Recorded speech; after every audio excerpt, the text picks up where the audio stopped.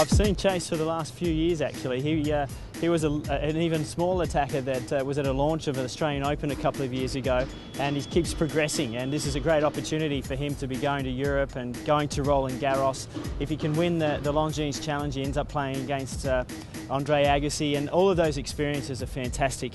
It's the dream that you get to live that inspires you to continue on in the sport. So he's a great fella with a very good game and a great opportunity to progress further. He's got a good attitude and a good work ethic, and he's got very good sound basics in terms of technique. So with all of those things, he certainly has a chance. Well, it's very exciting. I think it's going to be a great experience for me, and yeah, I'll love it. I like to think myself as an aggressive player, not just to sit around and wait for the hour.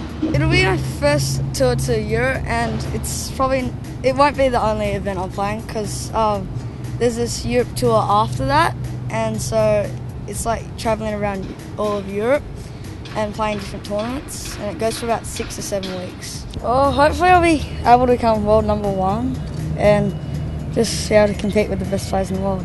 Probably Roger Federer or Rafa Nadal. Federer, because some of the shots he hits are unbelievable, and Nadal's mentality and stamina I just really admire. Well, I'm very happy to see someone who moves so well on the court. He's only small, only 12 years of age, but what I see, the way he moves around to hit the ball and the way he strokes the ball, I think he's got the world at his feet, and I can expect big things from him in the future.